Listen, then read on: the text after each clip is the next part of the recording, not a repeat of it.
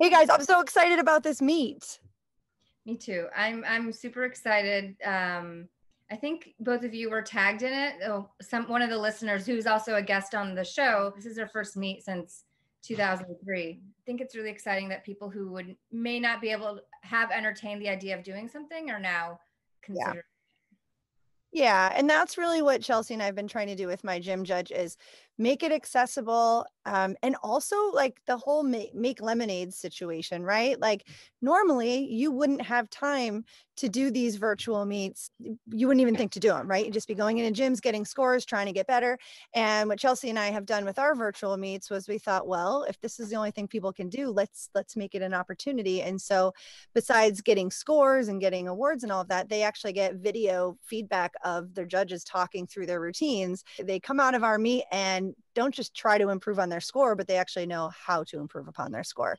And we're bringing that to this adult meet, which is really exciting. As far as it being accessible, I mean, we've got people that are going to be doing, they have a wide beam set up at home. And so that's what they're going to do their routine on. So we've all worked really hard talking about this, right? Like what can we offer that's not the run of the mill? So we've got vault bars, beam floor, we've got a wide beam event, and then we've got our 45-second exhibition, which is just going to be so cool. I can't wait to see what people do. They get 45 seconds to show us whatever they want. I mean, we've got people who are going to be doing dance throughs of their floor routine in their yard. So they're not going to get scored on it because you can't really score what you don't know, if you don't know what they're going to do, but they get feedback. So if you want feedback on your press handstand, on your bridge, if you want to do some tumbling passes on a tumble track, all of those things are options to get feedback from Chelsea and I. And you don't have to do all around, which is another cool thing. You can just pick one event or two events, or pick your two strongest just to see where you're at. So I'm really excited about it. So really excited to see, people's creativity and see what they're working on. And there will be people that are in a gym using the traditional events. Something else that's really fun about this is, it's open to men and women 18 and over. We are, for this meet, only doing women's events with women's Excel rules, just because, we want to keep it simple.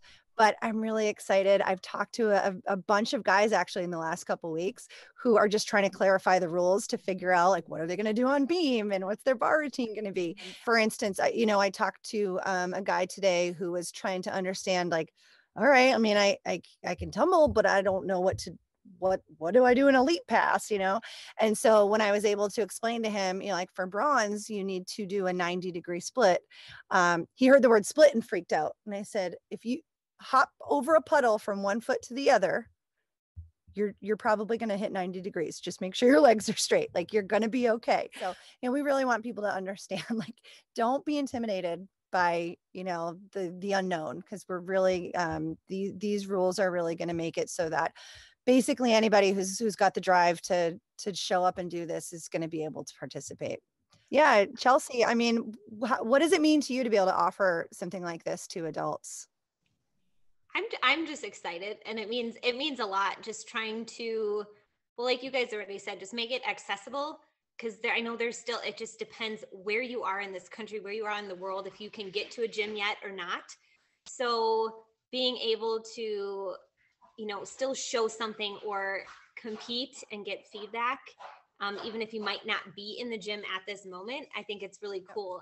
So logistically speaking, there's a lot. It can be overwhelming, for participants to go, but how does this all work? So we're actually going to be holding some test sessions. So people can actually go to the event page and they can register for a time slot, and they can test their camera angles. They can make sure that they have a strong signal, and also use it as an opportunity if they have any last minute questions. But Chelsea and I have been doing this not for a long time, but it feels like a long time because we've done so many under different circumstances. We've, like I said, we've had, one gym use us, or we've done international meets too. So we've figured out on our end, but now the trick is getting everybody else to understand that it's not going to be that difficult. We will, we'll do all the legwork beforehand, and we want everybody to just show up and just worry about their gymnastics and not. It's happening in real time. So this is happening in real time. And, the feedback videos people will get after the meet, the awards, the actual tangible awards they'll get after the meet, but the event is happening as it's happening live. So another fun thing we're doing is including Better Late in this event. And Pam, you're going to be interviewing people based on the backstories that they provide us in their registration. So you're going to be like that commentator down on the floor after the performance. So what do you have planned for that? The main thing is whenever I reach out to people about being a guest on the show, a lot of adult gymnasts don't feel that they have anything to say. They're like, oh, well, I'm not an Olympian or I've never competed. But I'm like, just think about how few people in the world are doing gymnastics at an older, quote unquote, older age, like just as adults or starting as adults. Everybody really has a story. And some of the episodes from Better Late that have gotten the most traction have been from people whose stories that they can relate to. And I mean, or that they haven't heard before because they didn't make the news or they didn't compete at nationals or get to an elite level. And obviously I think those stories are fascinating too. But I think the main thing is like, what am I looking for? I mean, just somebody who's passionate about the sport. I think anybody who is going to sign up for this meet obviously has a passion. Giving up a Saturday to do a virtual meet as an adult, like what? Like try describing that to somebody who doesn't know that adult gymnastics exists. So like I said, I think everybody has a story that we can learn from in adult gymnastics. Definitely. And Chelsea, I mean, you've basically legitimized this whole concept of adults, not just being able to do gymnastics, but, really finding, maybe not everybody's going to get a Sky High Tkachev at over 30 years old, but just the fact of going, hey, I'm going to commit to this thing and I'm going to ignite a passion in myself. And it's legitimate, just like any other sport that adults do. I'm looking forward to see everything. I mean, I think a lot of what Pam said is just getting out there and doing what you love to do. And until I started like my journey, I didn't really realize fully how much people were like, why do you want to do gymnastics? Or why are you still doing gymnastics? Or you may not compete or you may not do this. I'm like, it doesn't matter. It's good for me and it makes me happy. Like I'm continuing to get more like irritated at those kinds of thoughts that involve gymnastics and why should we do it as adults? I'm like, how many golf places are around the country? How many golf courses are there? And none of you are going to go professional. You just go because you love it and it's good for you. You're outside and you're hanging out with friends. Like I want to have gymnastics get to that point where it's not like why are you doing that? So I think if we can continue to get more people involved and get the word out more and be able to have more events like these, and just realize how much fun it is and getting back into it. And it doesn't mean we're trying to, chase our glory days. We're just doing something that we love. And I don't know why there's anything wrong with that. It's because there's no ball involved. Seriously.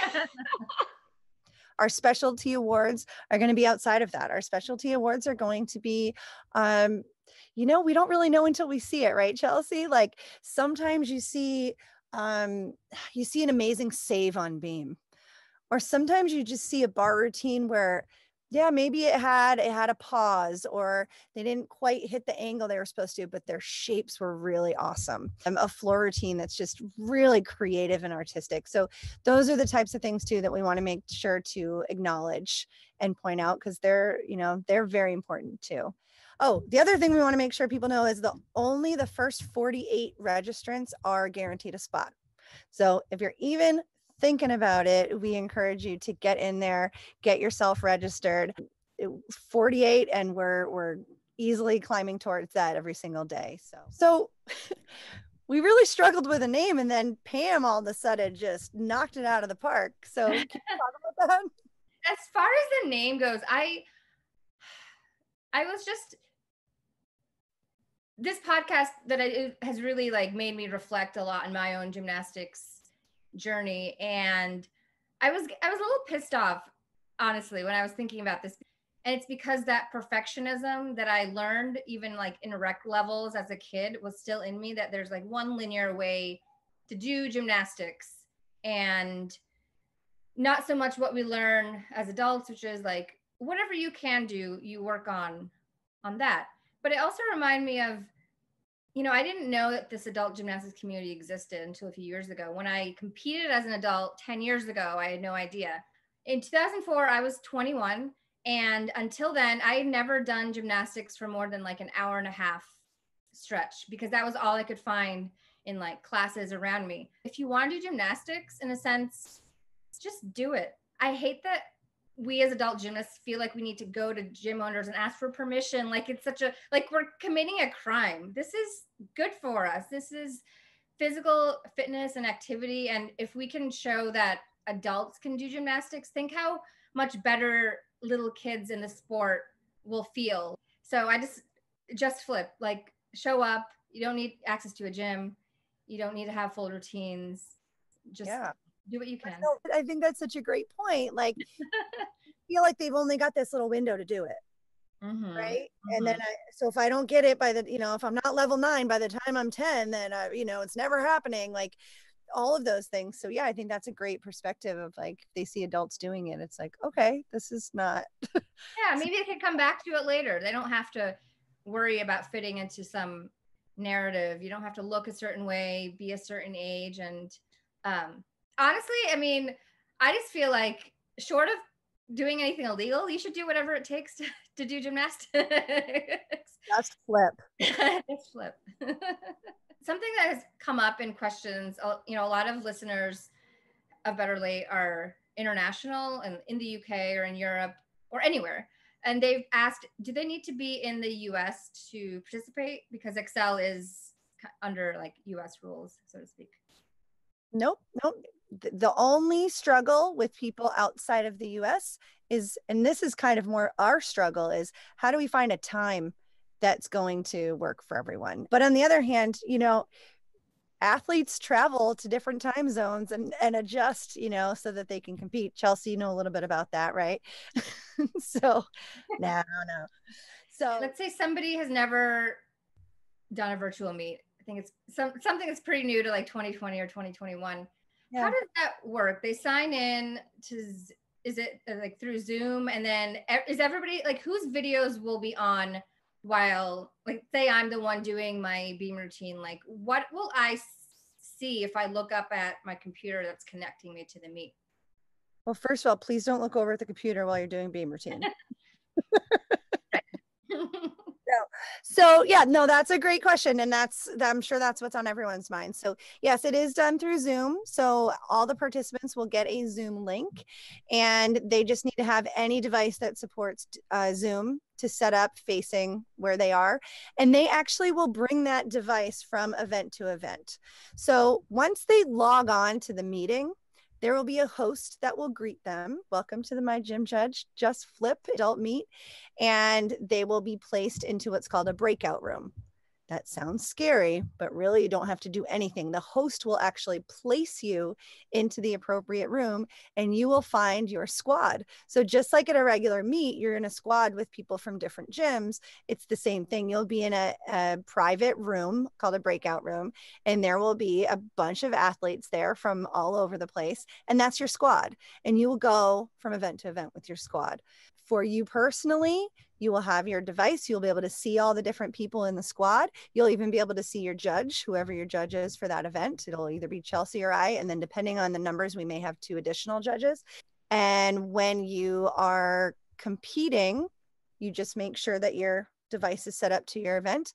When you're done, you can just look at the screen and you can pin the video of the next person that's competing so that you can watch them perform. Great.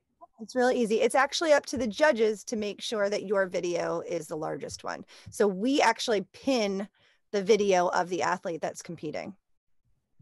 And then you, when you're done competing, you become essentially a spectator. You can pin and watch people. And then you'll have a breakout room for interviews as well. So you may be invited to the interview breakout room. And if you are, that means Pam's waiting for you. 3. Just flip.